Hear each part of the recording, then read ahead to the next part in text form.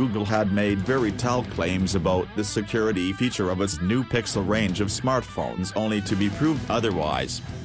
A group of white hat hackers have actually managed to break into the Google smartphones. These hackers are from the Chinese security software company Qihoo. Group of white hat hackers have actually managed to break into the Google smartphones. These hackers are from the Chinese security software company Qihoo. Smartphones. These hackers are from the Chinese security software company Qihoo.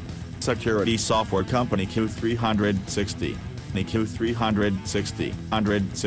Qihoo.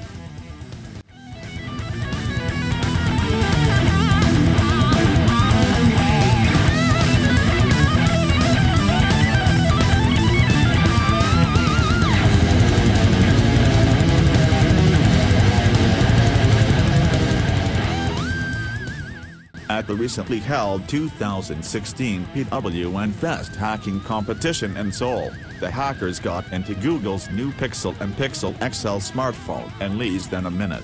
They have also won a cash prize of $120,000 for this. A similar hacking challenge was launched by Google in September this year. XL smartphone in less than a minute. They have also won a cash prize of $120,000 for this. A similar hacking challenge was launched by Google in September this year. $120,000 for this. A similar hacking challenge was launched by Google in September this year.